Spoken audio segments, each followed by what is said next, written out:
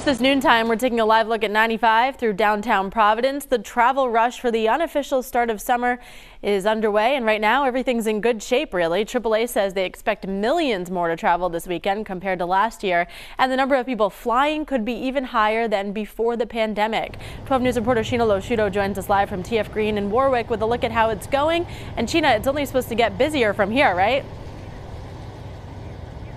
That's right, Kate. We just talked to a local airport official here who says Friday night and Sunday night will by far be the busiest around here locally. Their big advice is to just leave early and give yourself plenty of time.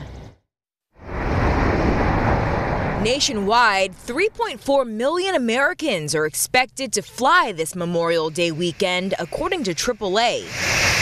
We're here from Minneapolis.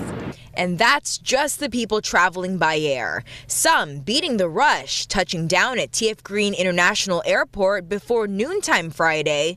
This family is flying in from Minnesota. It actually was busy this morning. The security line was pretty long when we got there, but otherwise it was easy to go in and out. They'll be spending their long weekend in Connecticut, about an hour away from Warwick. It wasn't bad at all. It's a quiet airport, or it was quiet a half an hour ago. We were about the only people here in Providence. A lot of traffic on the road, but it was okay.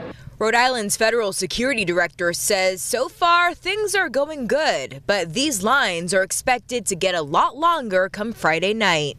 Everything here is going smooth. All of the equipment is up, fully staffed. Wait times, I was looking this morning at the data coming in, and it's literally not out of the norm.